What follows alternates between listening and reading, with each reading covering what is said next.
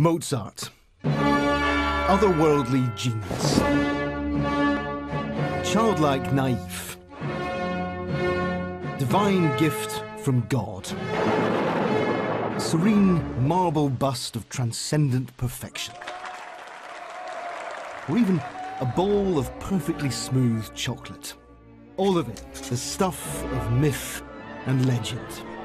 Mozart, you see, was a human being, just like you and me. Except he could express the pain and pleasure, the joy and darkness of being human more completely and more humanly than any other composer. His music isn't merely perfect or beautiful or genius. It's visceral, violent, avant-garde, and powerfully expressive. And it was written by a composer and a person who's still modern today. Someone who made mistakes and who tried unbelievably hard to make them right. Welcome to the joy of Mozart.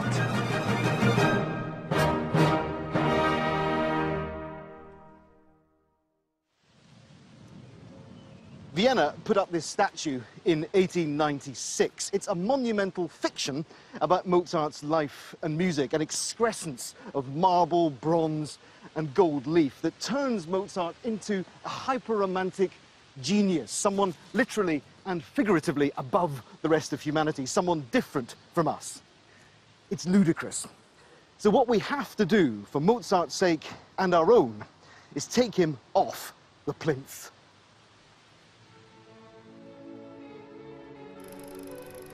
It was a strange revelation the first time I heard Mozart's music. I've spent years trying to explain why Mozart's A Major Symphony K201 affected me so deeply when I heard it played by the Scottish Chamber Orchestra at the age of 7. I do know, though, it wasn't about beauty or perfection. It was about exactly the opposite.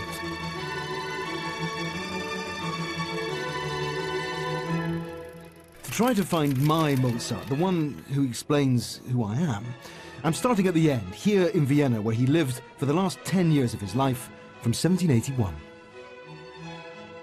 In a house on this spot, on the 5th of December, 1791, Mozart died. And at the same moment, something else was born, the Mozart myth. The myth becomes powerful because people want to believe it.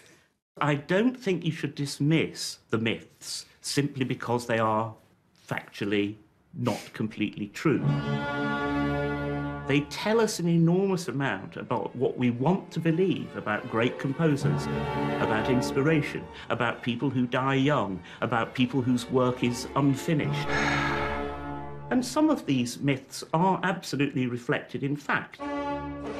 Mozart, the child prodigy, was a fact. Born in Salzburg in 1756, he composed over 600 pieces of catalogue music in a life lasting a mere 35 years, starting at the tender age of 5. The infant genius was mythologized most vividly in Hollywood's Oscar-gobbling movie Amadeus. This lavish biopic imagined all the tricks that Wolfgang and his sister were made to perform by their father Leopold as he paraded them around the courts of Europe, travelling from country to country by carriage.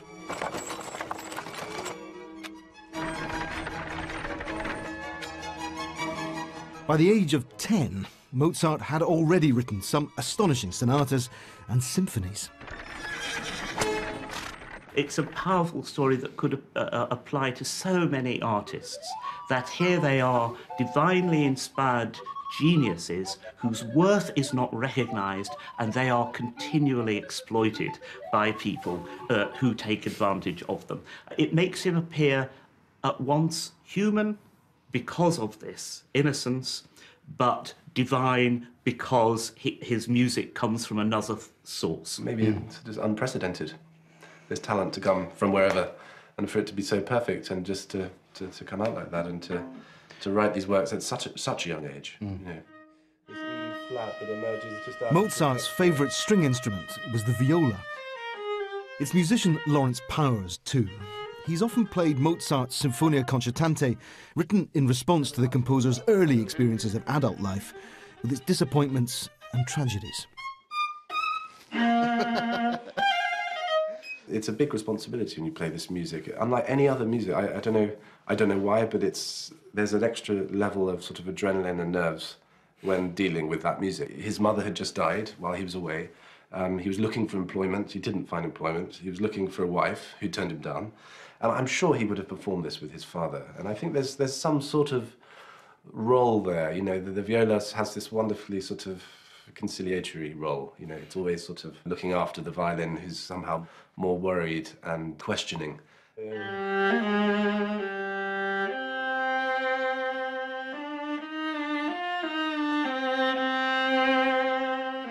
already start to feel that the viola's sort of answering in a very sort of fatherly way.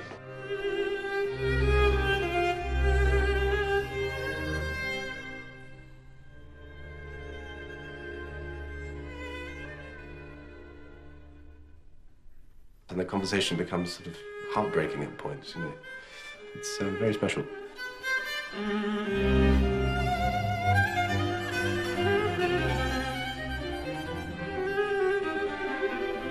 It's this sense of dialogue in that piece, I think, that sort of make it sort of his first mature piece.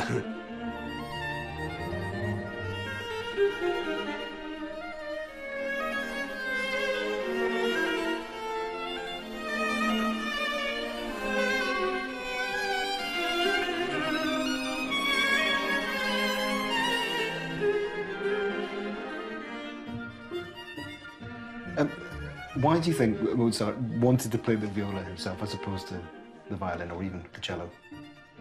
It's a very sort of emotional sounding instrument, I think. You know, it's very close to the speaking voice. It has a certain amount of, you know, pathos to it, just naturally. Even when you tune a viola, it has that.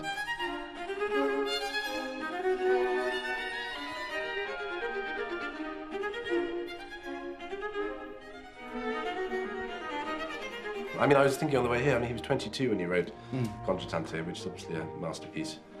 You know, I can't sort of get my head around that. I mean, it opens up lots of questions, not just musical.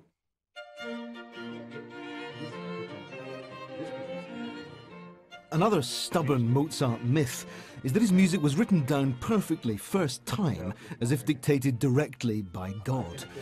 I met Professor Cliff Eisen in the British Library to discover firsthand the scribbled, scratchy truth.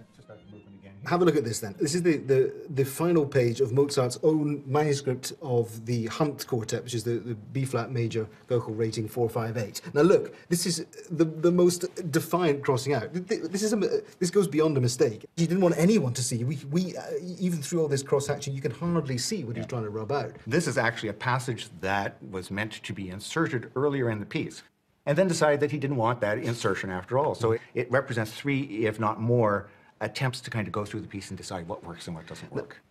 He's changing his mind. You know, he's making that. He's not always sure. Far from being always sure, he's not. In fact, many other pages in these 6 quartets dedicated to Haydn reveal the same thing. All of these documents that are spread around us are treated and have been treated for close on 200 years as relics that we don't interrogate in any way to find out more about the person or more about the times. And yet they aren't relics. They're living documents of a variety of different processes and a variety of different times, places, activities that Mozart was involved with.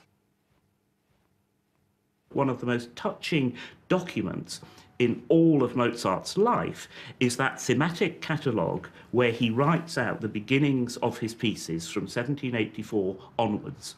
And the touching thing about that document, which is in the British Library and it can be seen, is not the lists of works, but the fact that when you get to the end of it, there are pages and pages of empty, unfilled staves. The thematic catalogue of all of my works from February 1784 until the month, and he's left a space for the year. He's written 1 because he wasn't sure when this was going to be still the 18th century or indeed the beginning of the 19th century, and then a full stop, which of course he never finished because he died in 1791. So the first page then is the first list of pieces. He lived to fill in 29 of the 40 or so pages. Here's the very final page. Now, in a way, the most obviously moving thing about what happens is the empty pages. Look at the empty stages of the pieces he wouldn't write.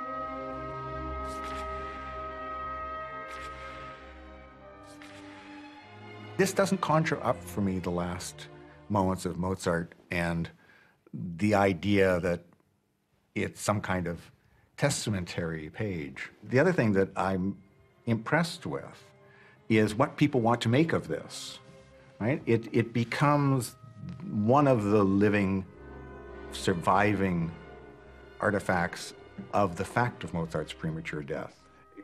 It conjures up this story that we want to believe, this idea of a life cut off.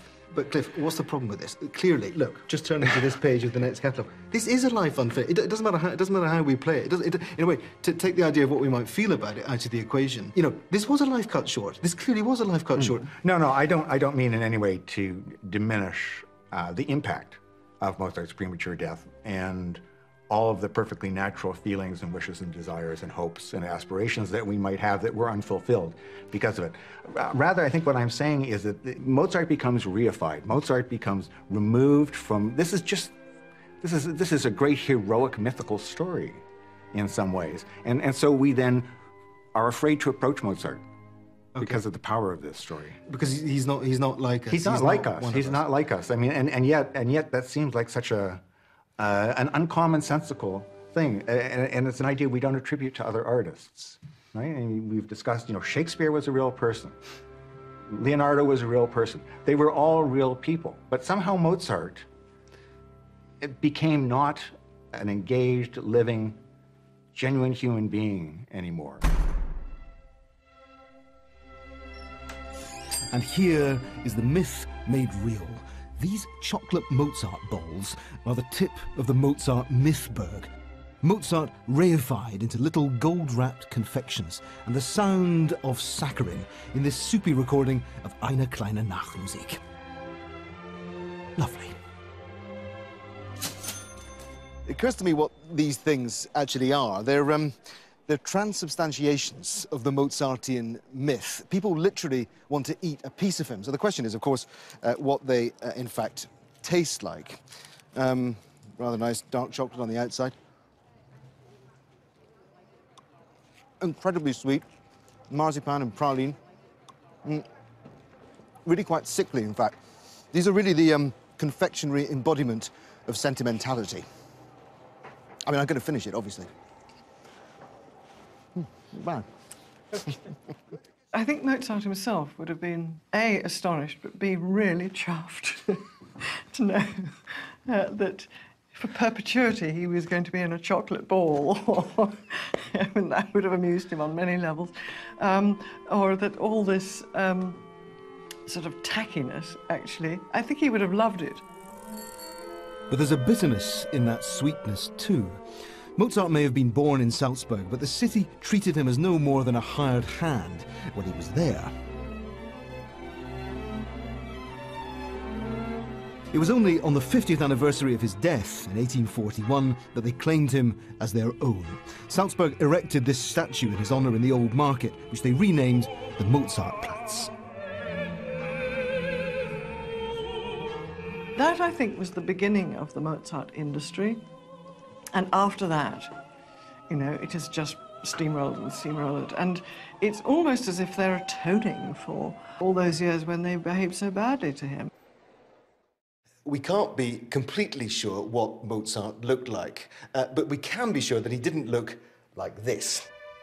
This, though, is the single most reproduced image in today's world of Wolfgang Amadeus Mozart. This is the face of Mozart balls. And the balls here really is to do with the relationship between image and reality. Contemporary accounts of Mozart say that he was small, that he was pockmarked, that he had a large nose, that he had protruding eyes. None of that is reflected in this Errol Flynn airbrushing that's going on here. The one thing I think I am pretty certain of is that if Mozart were to see this, the face of a more than €5 billion industry, a Mozart brand, he would simply say, "Who the hell is this guy?" And look, Vienna's got in on the act just as much as Salzburg. Nice wigs, guys.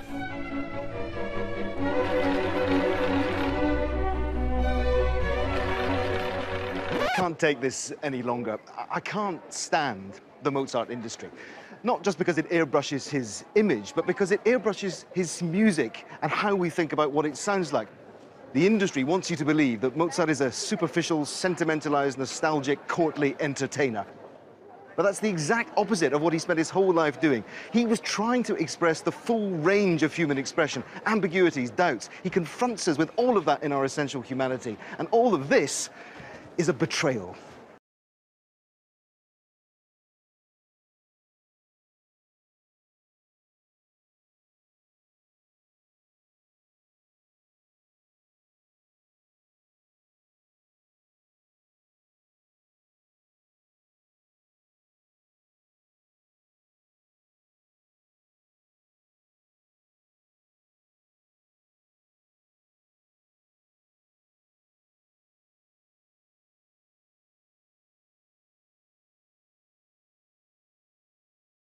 I realised that this music that I'd previously ignored or reviled because it sounded quaint or peculiar or because I didn't understand it was actually really radical. And actually mostly where the avant-garde had gone. The avant-garde, oddly, had gone into the past. You know, well, let's try Mozart then, because, you know, it's this all the time. It's souvenirs, it's the past, it's quaint. So how did you get past that? Because Mozart has had the odd toehold here and there. I'm thinking of Falco's Rock Me Amadeus, thinking of the fact that this bust or a version of it is on the desk of Mr. Garrison in every episode of South Park. The chocolate box, tinkly, powdered wigs, child genius. And I realised, of course, that everybody makes up a Mozart, so I'll make up my own Mozart.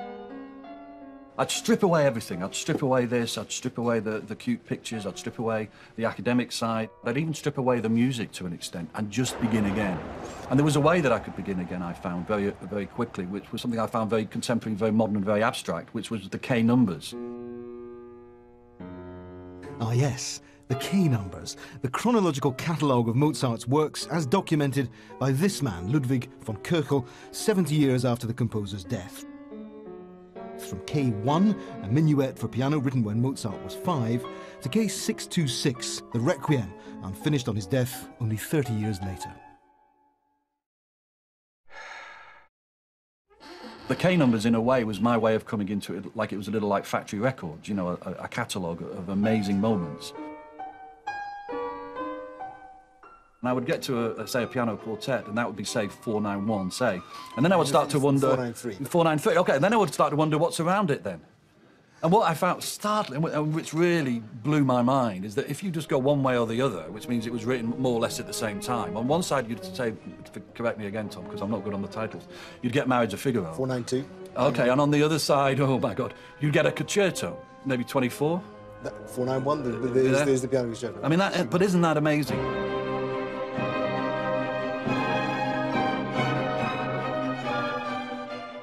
Doing the K numbers is not unlike watching an entire series of Breaking Bad over a weekend. You can do the K numbers in a week. You know, I can do them very quickly, actually, quite a few. And if there was a way, and I'll throw it back to you, Tom, again, of explaining that the K numbers, to an extent, it's like binge watching. It's that exciting. You know, for me, some of the K numbers, they are like a great series of Game of Thrones. K219 is his fifth, and I think his finest, violin concerto. But it's not the numbers that excite violinist Nicola Benedetti, it's the wildness of that solo part, the different characters he's creating in just a few seconds of music. To me, it sounds like so much enjoyment in his ability to create these voices. He's just toying with the listener, with him. He's constantly working out, how can I make this as varied as possible, as expressive as possible, and enjoying it. You can sense the almost euphoria. And I answer, so it's the same material, but mine is instantly feminine, and then again low, and then.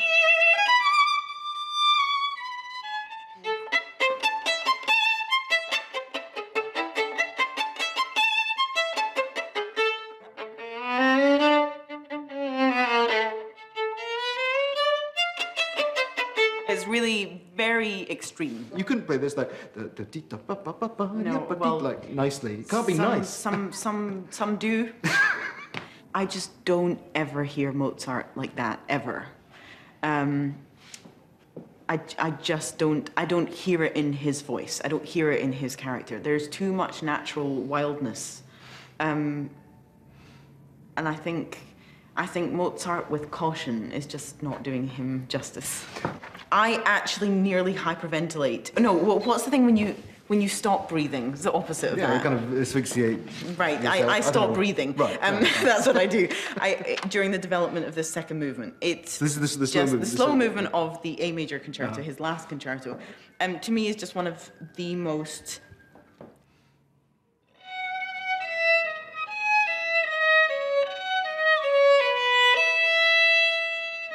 and now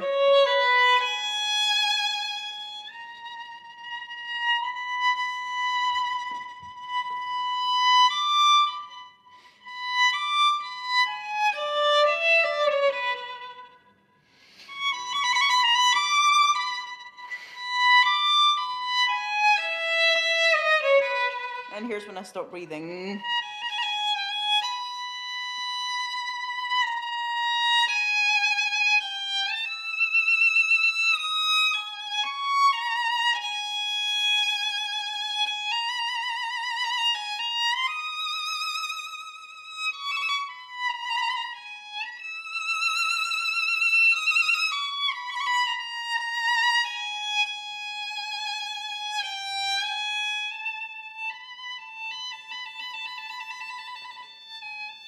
You have a long held note in the winds.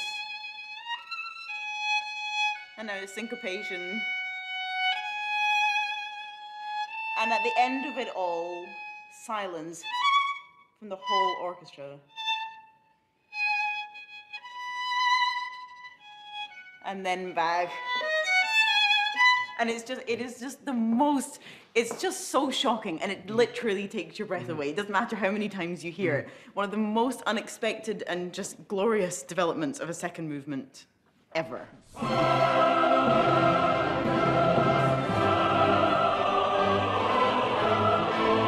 From the sublime to the holy.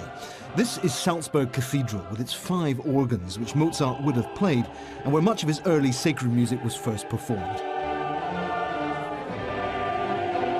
It's grand, yes, but only occasionally inspired. The teenage Mozart had to write what Prince Archbishop Colloredo and his court demanded, not a recipe for commitment. So what of Mozart's relationship with Catholicism, with God? Well, I think it's possible that Salzburg turned Mozart away from the institutions of the church and of writing sacred music. It was in his unfulfilling years here, working for Archbishop Colloredo in Salzburg, that Mozart wrote the vast majority of his church music, because he had to.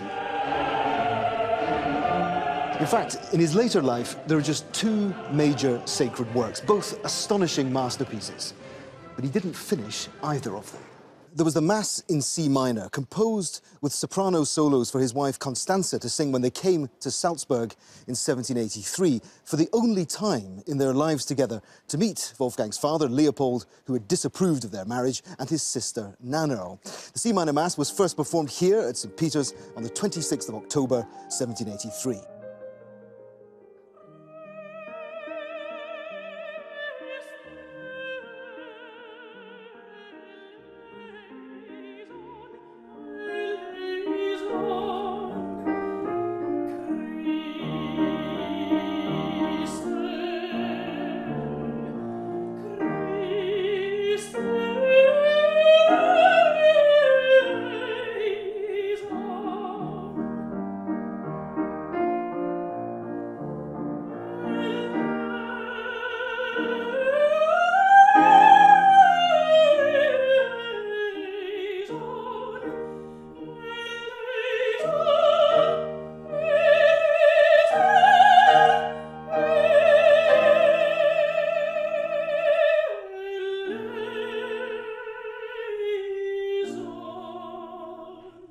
Magnificent though it is, what audiences then and now hear and heard in the Mass in C minor is only an incomplete torso. Mozart, for some reason, couldn't complete the Mass in C minor, and he never returned to it either. And then there's the Requiem, unfinished, notoriously, at Mozart's death on the 5th of December, 1791, parts of which were performed for the first time here at St. Michael's Church in Vienna, conducted by his friend, the librettist of the Magic Flute, Emanuel Schikaneder, just 5 days after he died.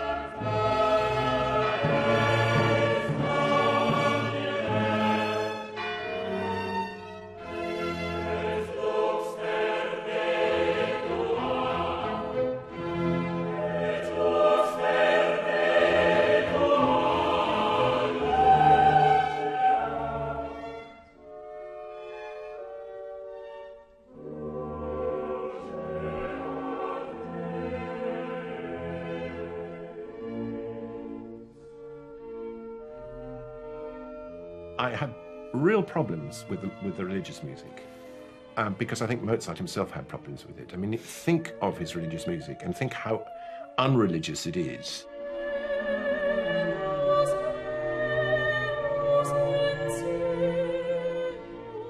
His earlier pieces are not that good.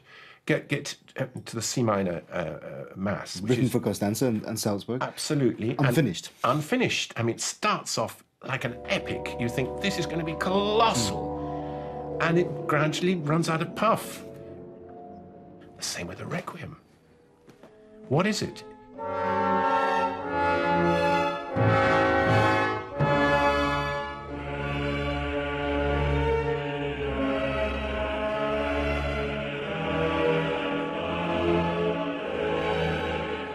Is that about a relationship with God, Catholicism? But what is that? I think it's to do with enlightened thought. I think it's to do with Freemasonry.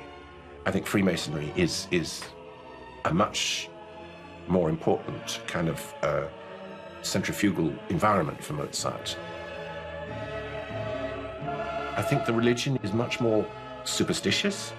It's more Masonic. It's more rational. Mozart has a tremendous fear of authority, a fear of dread. He can't really subscribe to the whole theological package.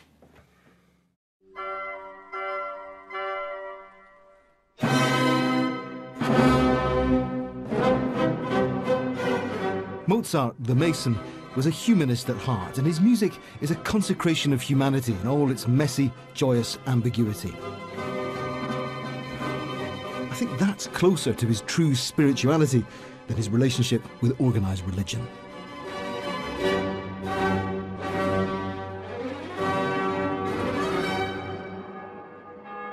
Beautiful, isn't it?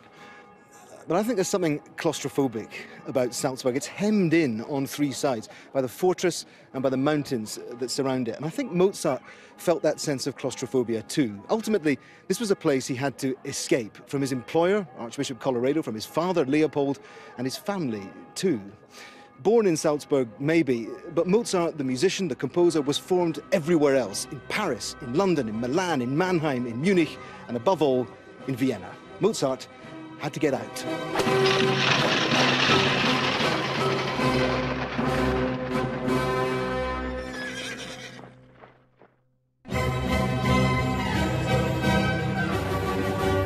Mozart arrived in Vienna in 1781, determined to rewrite the musician's rulebook.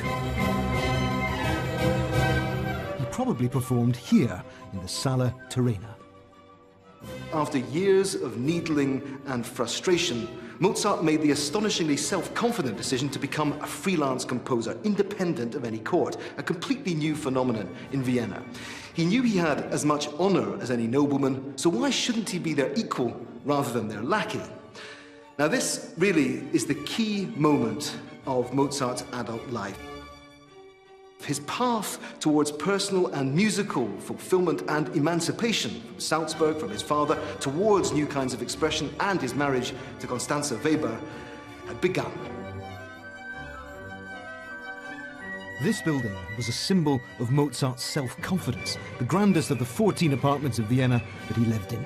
He was the only composer at the time who could afford to live within Vienna's city walls, in demand as teacher, performer, impresario, as well as husband, father, pet owner, and billiard player. This house would have thrummed and thrilled with noise all day and all night. It's also the place where some of Mozart's most important compositions were heard for the very first time.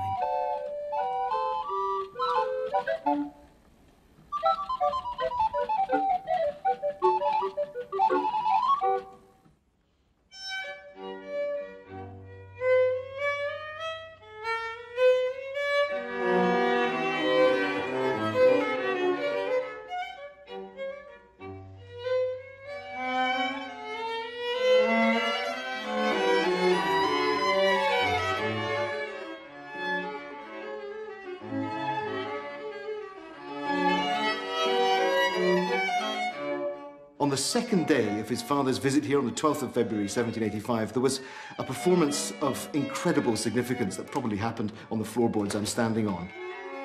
The first 3 of 6 quartets Mozart would dedicate to Joseph Haydn. Haydn came here to watch this performance. Leopold Mozart played one of the violin parts, and Mozart himself played the viola.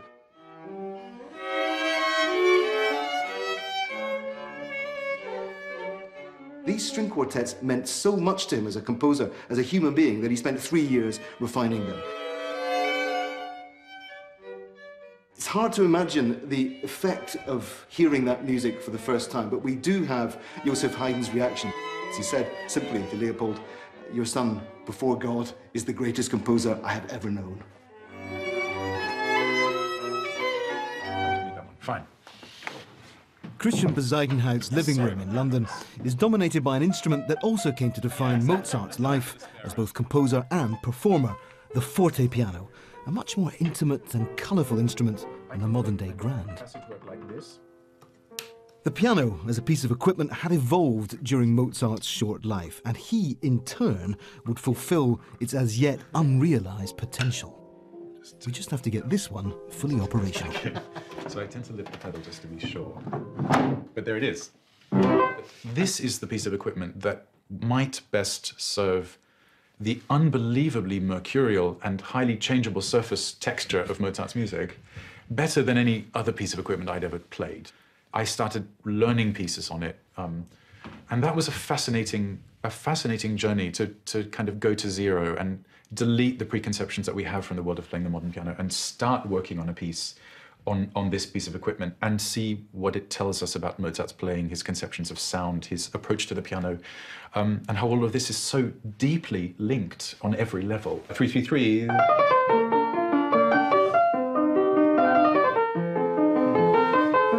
This is where all this stuff happens. 283. A piece like 282.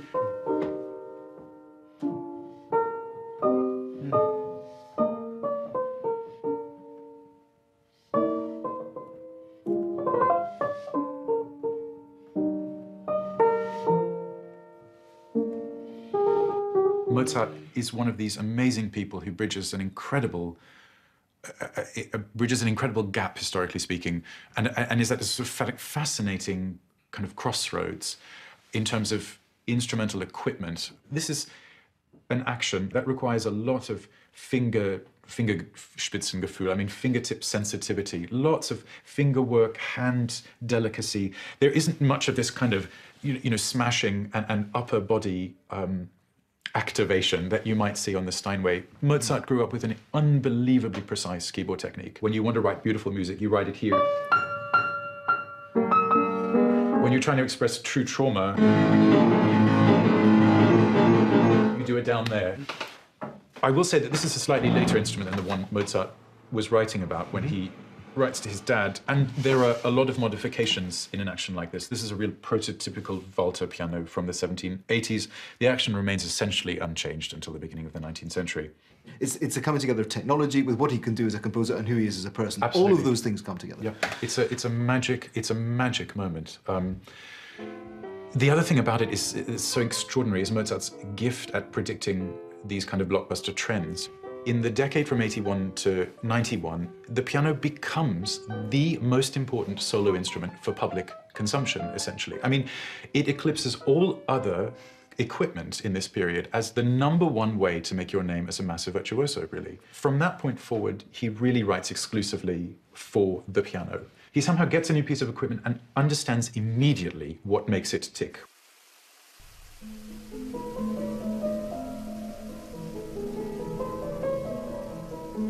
Mozart's own piano, the one he played in Vienna, is now in Salzburg in a large apartment where the Mozart family once lived. It's now a museum where I can literally hear the ghost of the actual sounds that Mozart created, with the help of its head of research, Ulrich Leisinger.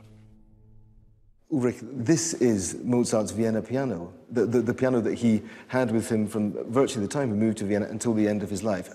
Just thinking about what he played on this instrument and the music that happened here, it's just an astonishing thought, really. Whatever we have from Mozart, if we have the portraits, they are not photographic. If we have the letters, Mozart tells us some things, but he conceals others, and from time to time he's not telling the truth.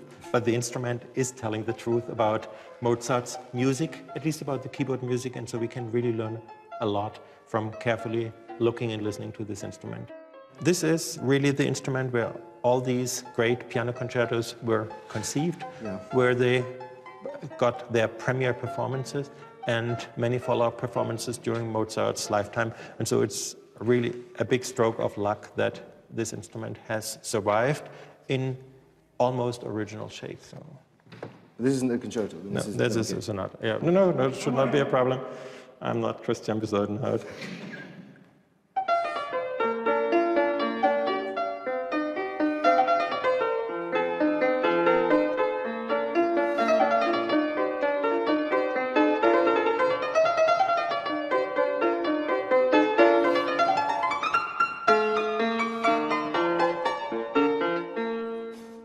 Mozart obviously loved this instrument. I mean, it was his constant companion for that decade in Vienna. He would have had enough money to replace it if he'd wanted to. I mean, why did he stick with this Anton Walter instrument, its maker? Why did he love it so much?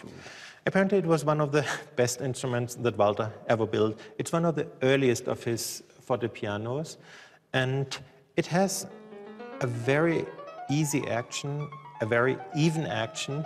And when Leopold visited his son in 1785, he wrote to his daughter that this very instrument was carried out of the house practically every other day, set up in a theater here, in a concert hall there, in a private place there, and that Mozart was practically giving a concert every other night.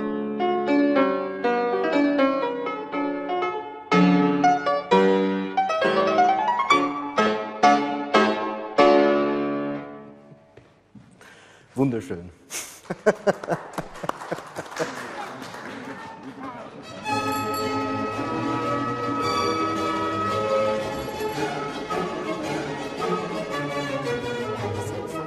For Mozart, music was part of a bigger world of ideas, of culture, of feelings, of people. And that was true in his earlier life too, in Salzburg, as well as in Vienna. The thing is, when Mozart was back in Salzburg, when he came back from his travels, especially as a teenager, he was part of a wider social and cultural scene here. He used to socialize with the family who owned this cafe. He used to play billiards with them upstairs and dance with them, parties, basically. Now, it's inconceivable to me that Mozart, as a supremely intelligent young man, wouldn't have been talking to his friends about his frustrations with his employment in Salzburg, about the poor quality of the musicians here, and maybe also the new political ideas that were emerging all over Europe. Mozart, in other words, was part of cafe culture.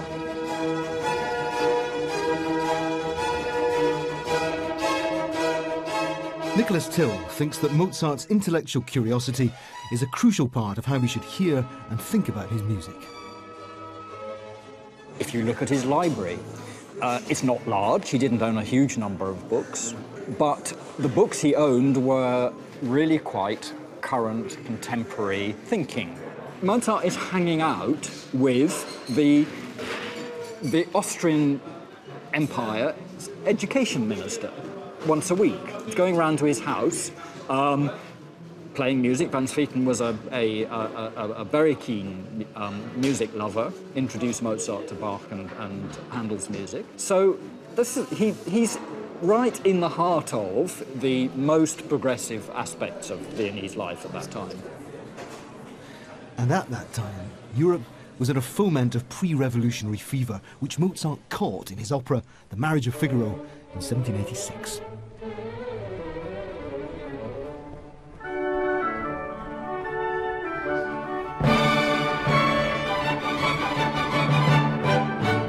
the kind of coffee house culture and the intellectual culture that Mozart was part of then, I mean, do you think he was sympathetic to the ideals of the French Revolution? Do you think Mozart was fundamentally a kind of revolutionary? Well, of course, we can't project, and the French Revolution happens right at the end. Women who could sing and could portray, because one thing with Mozart also, if you read his letters and everything, he really wanted people to be sincere. Così fan tutte, with an original text by Lorenzo da Ponte, is about a quartet of lovers. The boys are persuaded to test their beloved's fidelity. And the result is confusion and turmoil for all four of them, including Fiordiligi.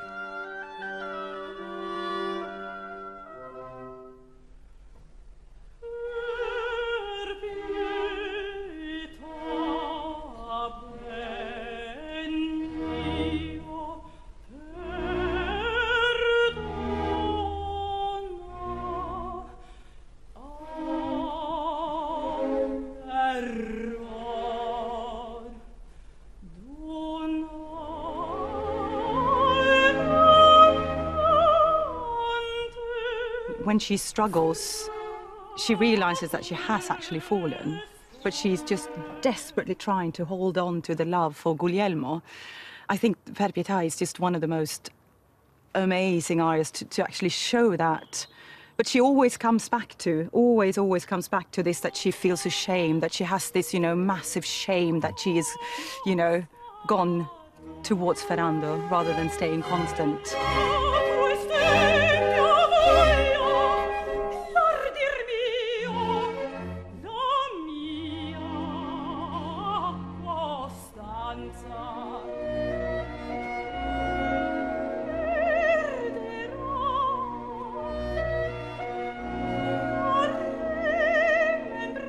It's about us. It is about normal people. They are fighting, they are, you know, they are in love, they are arguing, it's just about normal life. They are betraying, they are being betrayed, so it's basically like he's just making an opera about everyday situations, which I think that's why it's so easy to take to heart, you know, take to your heart.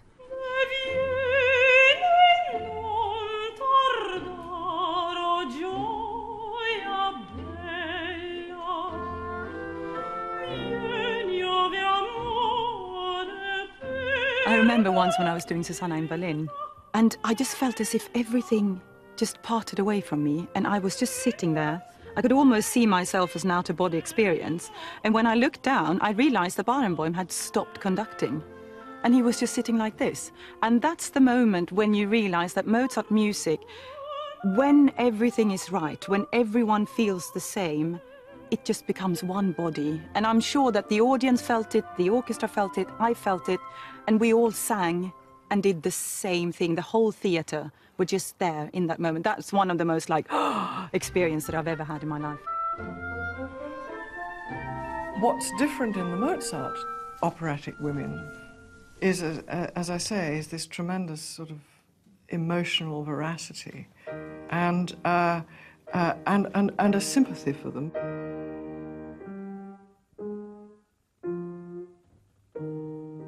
The Countess in The Marriage of Figaro, I mean, she, again, it's another of these places in Mozart that gives you so many different feelings somehow. How does he do it?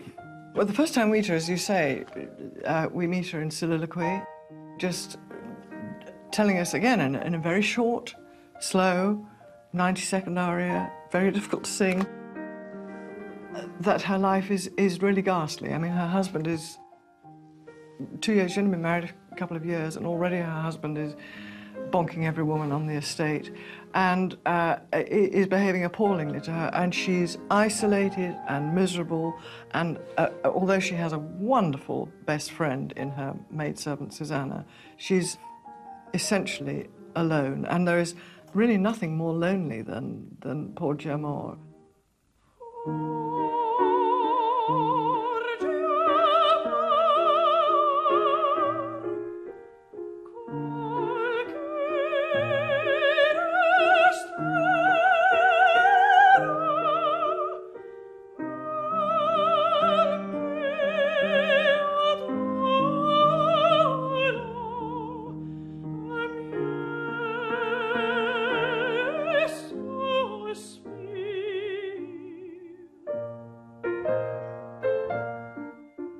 women loved him and he loved women.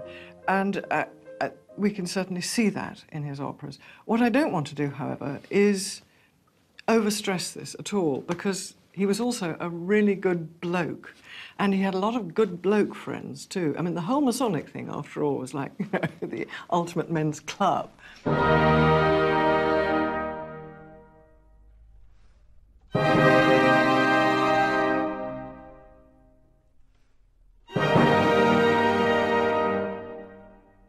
In Salzburg, there's another piece of Vienna that Mozart's birthplace has uprooted. A little hut that looks like something out of a German fairy tale. And funnily enough, it's where an operatic fairy tale came to life. This is Das Zauberflöte-Häuschen, the magic flute hut, where in the summer of 1791 Mozart wrote the magic flute in Vienna, in the grounds of the Freies Theater, where the opera would have its first performance on the 30th of September that year.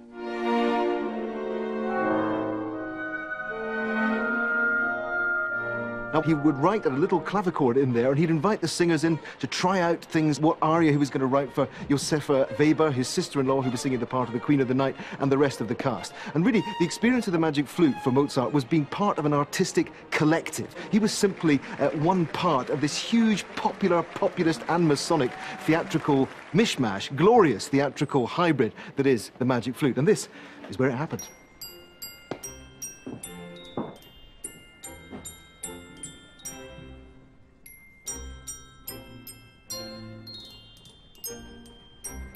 And as if by magic, here is the Queen of the Night's Act 2 aria, the one that goes... I can't even whistle that high.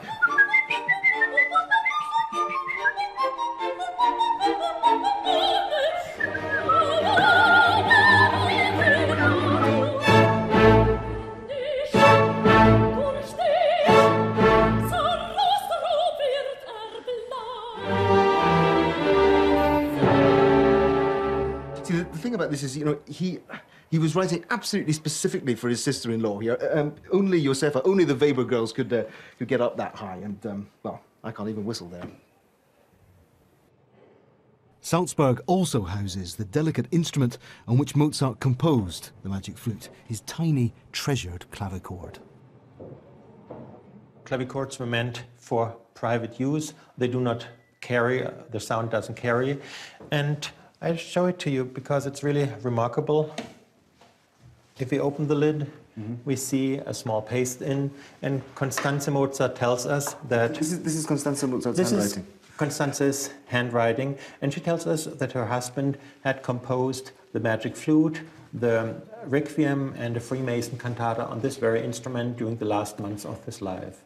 So small was this instrument, it'd be quite possible to carry it to the hut, the Zauberflöte-Häuschen, where he composed much of the magic flute in the summer of 1791. Definitely, when this may weigh some 40 pounds, 50 pounds, so you can really take it with you. It's easy to tune, so it's a very practical instrument for this purpose. And if you should carefully open the lid.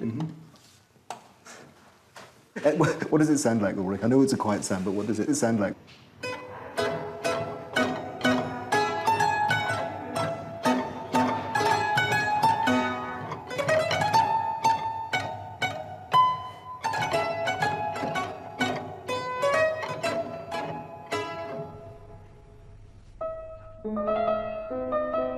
And in this same room, there's the most moving, honest likeness of the composer.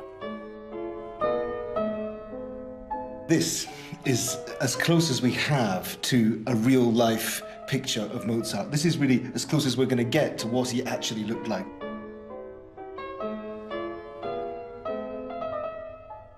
It was painted from life around 1789 by Mozart's brother-in-law, Joseph Lange.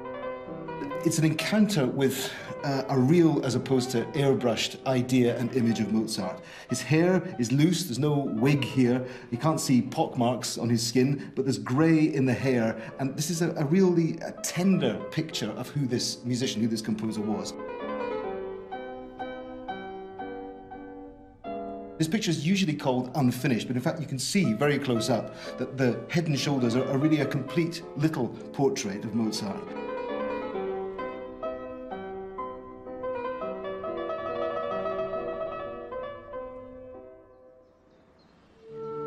Violinist Paul Robertson has a relationship with Mozart's music that most of us will never have, hopefully.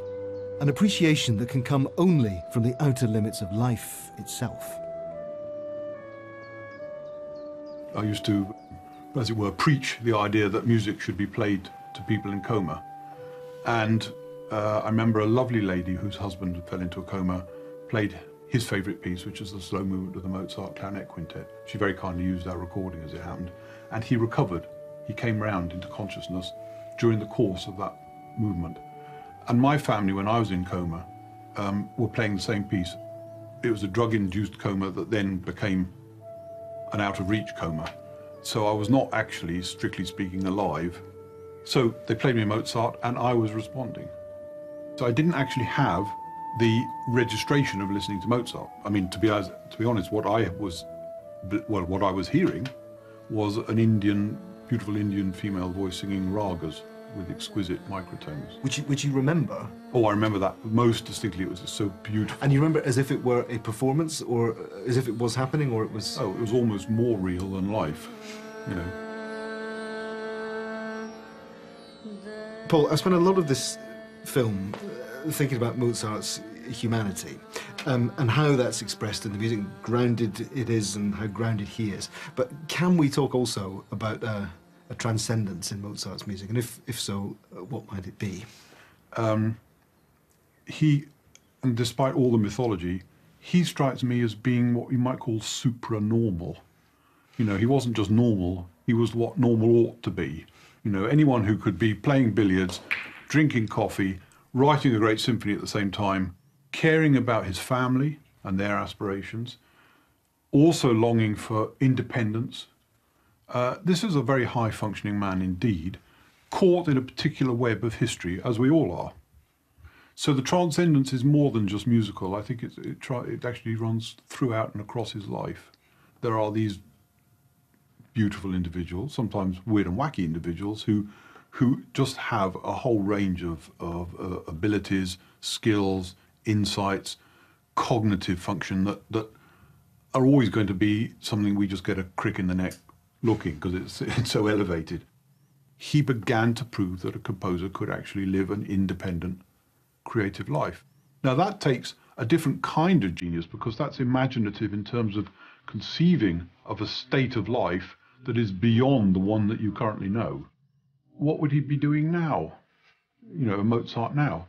I mean, my own belief is he'd probably be writing for computer games, because I suspect that he would be drawn to the most creative area, probably the most lucrative area, and the place where he really needed to exercise all his skill to the very extreme.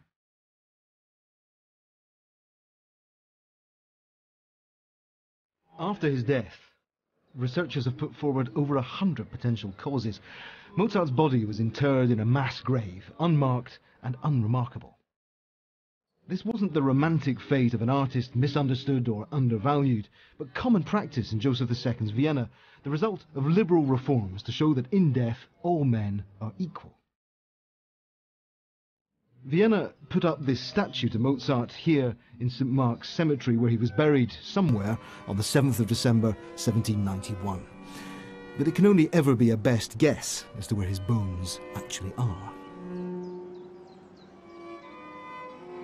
I like the fact that Mozart's grave can never become a fetish for memorial in the way that Oscar Wilde's, Jim Morrison's or Ludwig van Beethoven's are. We may not know where his body finally came to rest, but we do know where his music is. Thanks to its virtuosity of empathy, of compassion, of humanity, Mozart's music rightly belongs in the bodies, the minds and the imaginations of anyone who loves it.